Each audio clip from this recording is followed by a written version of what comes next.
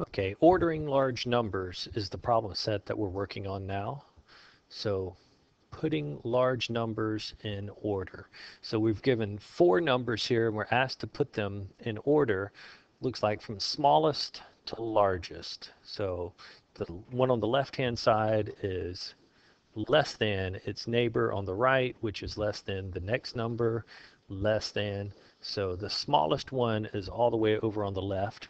To put these numbers in order, the first thing that I want to do is I want to line them up so that I can really get a good comparison of the numbers. So over here on the right, I'm just going to write them vertically, but I'm going to be careful to line them up in columns with digits that line up on the right hand side.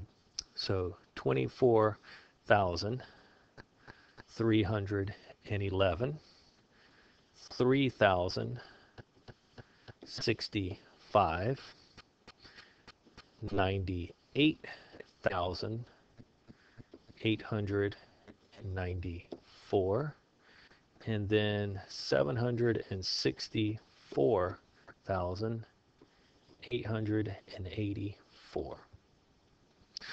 Now that I have these lined up, if I'm searching out, it's easier for me to find the largest one first because I've lined up everything nicely on the right hand side here. So I look at the first digit, and looking at the first columns, the first number that I see is this one out here, the 7. The 7 is out there by itself. It is the only one that has a digit in the 100,000th place. So that means it's the biggest number out there. So I'm going to go ahead and write it in here.